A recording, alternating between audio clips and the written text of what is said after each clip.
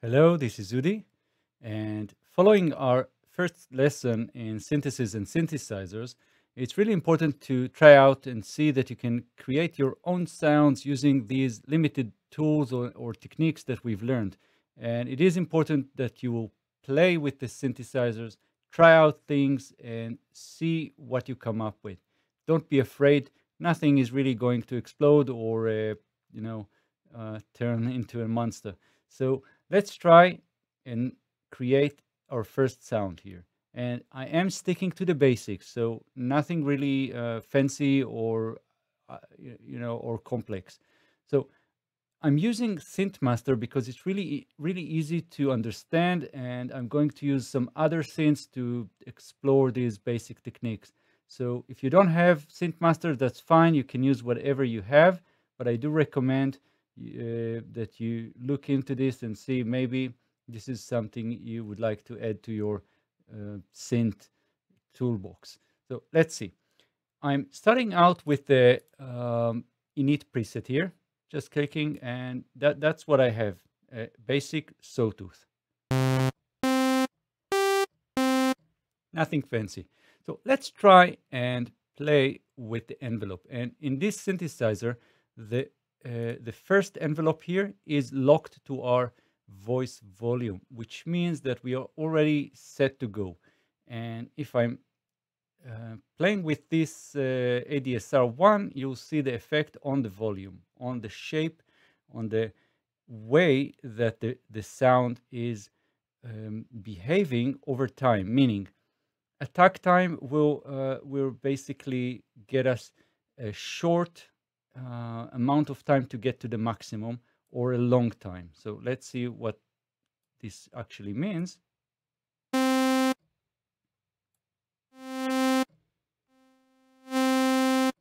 So the more attack time, it will take more time to get to the maximum level here in terms of volume. And we can use envelopes to shape our filter cutoff, for example, or resonance, whatever. But for now, this envelope really affects our voice volume. So more attack, it just takes more time to build up the sound.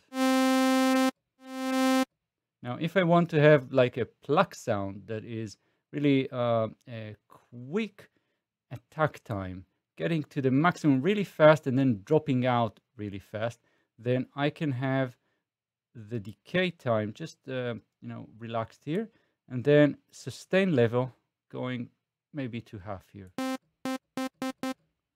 And then let's get the release time just relaxed also. So you can already hear that when I'm playing the note and releasing my finger from the keyboard, then the sound stays for, fades out. Let's hear it. Right. And then I can have the decay time just more here, and let's have the sustain level just a little bit up. Right. So let me remind you how envelopes work.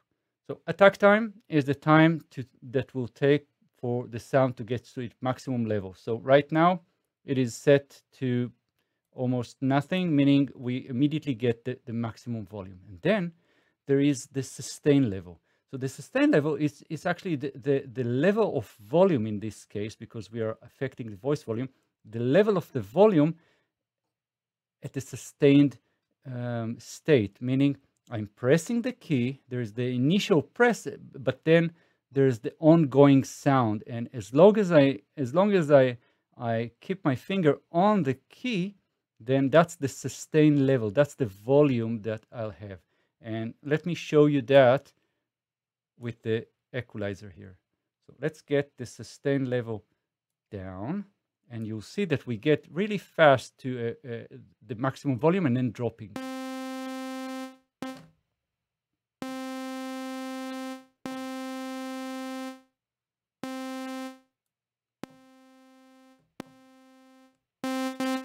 Right, so that's the sustain. Now, the decay time is the time that that will take from the initial moment and until I'm starting to fade into my sustain level. And then finally, the release amount will be the amount of time that it will take the sound to fade away once I take my finger off the keyboard. All right, so this is kind of a plucky sound. I can get it to sound pluckier.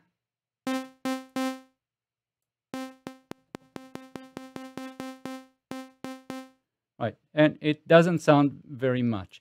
But what I can do is I can have my filter out some of the high notes, or sorry, some of the high frequencies. And I can have the resonance picking here and get the gain just boosted up here. And let's have a look at the equalizer and see what does it mean to have the resonance up. You see this peak here? That's the effect of my resonance, which is boosting the frequencies just at the cutoff point here.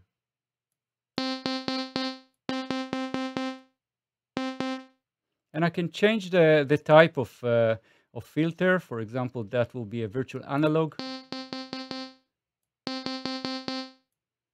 Right. So now let's see how that sound is affected by a reverb. If I go to FX and get the reverb going, and I don't want it so much into the mix, just a little bit here.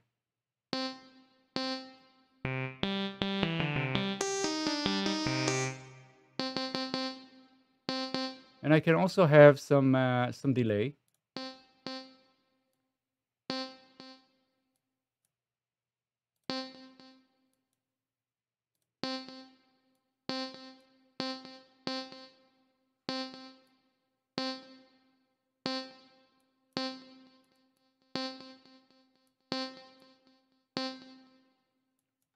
Right, and now, oh, sorry.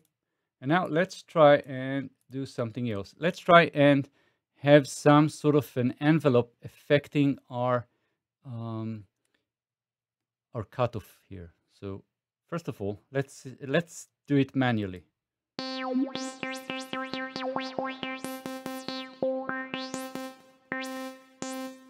So I can have an envelope just doing this exactly. Let's see. So I'll take envelope number 2 here, and we'll just drag it and drop it on our cutoff here. And we can have the attack time set here.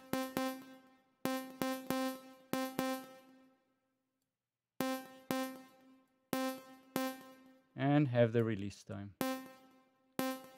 Now it is important to understand that we can actually have these two envelopes match, and this is something that you will have to master in more advanced stage, and matching those particular ADSR settings. For example, if I'm setting a very long release time here, and then my first ADSR is set up differently, that might have different effects. So let's see in the equalizer what really going on here. So you can see that the filter is opening up. It just goes to the right here. So we get more of the high frequencies. Why is that? This is because we're set up in this way. You can see here the cutoff is just going to travel all that way, meaning that will be the kind of effect. So now you see this part here, I can affect that. So that's the amount, and I can have the cutoff going actually the other way around. So I can have it start off with more high frequencies and then just closing to the left. So it really depends on what kind of sound you're looking for, but you can always try it out manually and then decide what you want to do. So that's another technique that you should try it out. So you can just do something like that.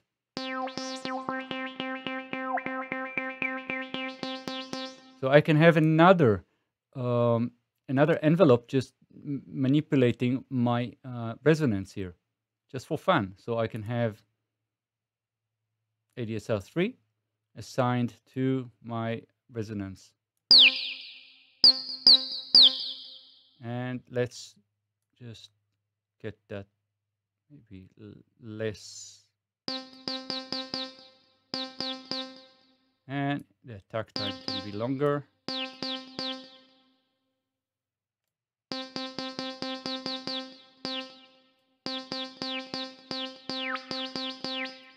That's a little bit too much. So let's have that on the other way.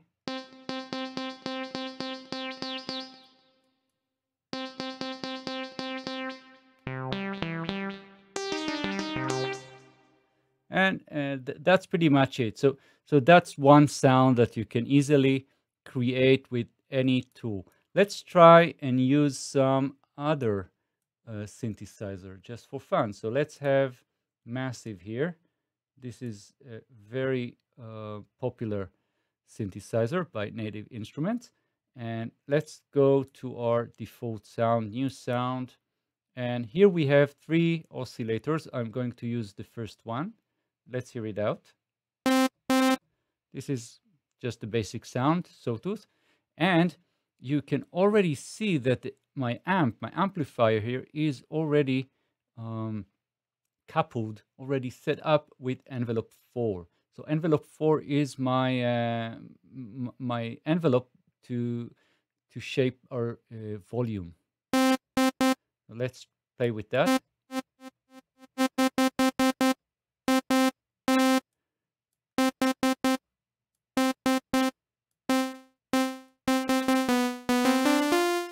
And I can have maybe a different type of waveform. And this is a wavetable synthesizer, and we'll learn all about wavetables in our next lesson about oscillators. So for now, this is just something that you can play with, even without knowing exactly what is a wavetable.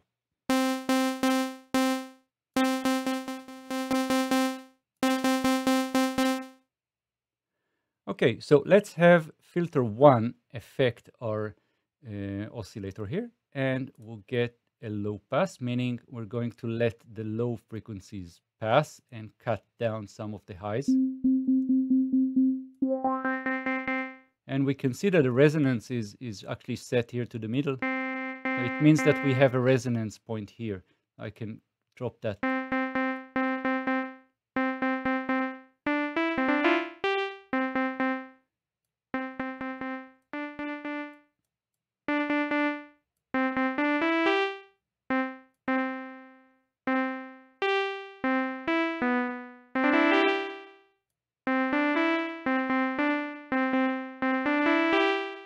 Right, and just for fun of it, let's have another oscillator join in the play here.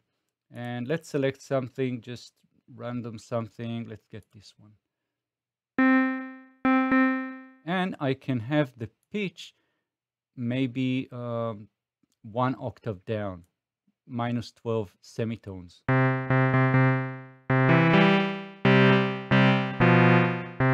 Let's hear it. So that's the basic sound, and I can change the wavetable position.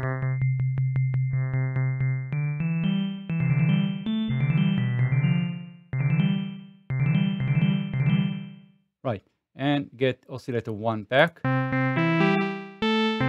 And let's hear what would a reverb do here. So let's get a reverb. Get the size going. And maybe let's have some, let's have a sync delay, meaning it is synced to my host, to my BPM here, which is 120 BPM.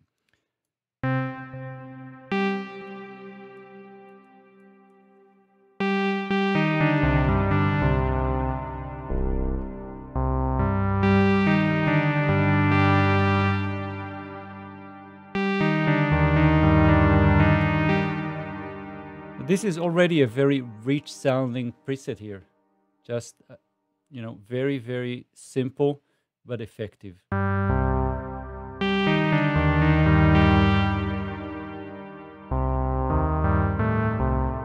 And I can also have envelope 1 affect my cutoff the same way we did before. So I'm just gonna drop it here on this slot and click and drag.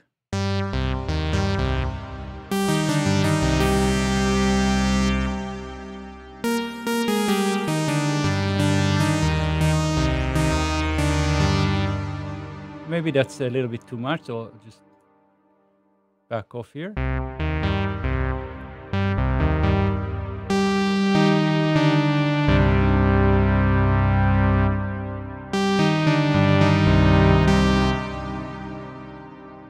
And let's just, for the fun of it, take an LFO and drop it on our, let's say,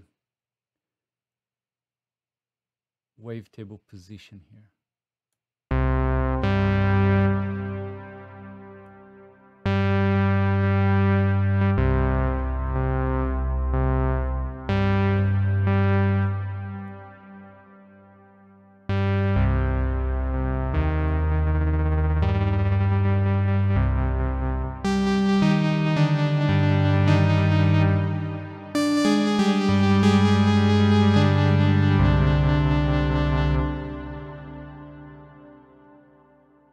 Cool.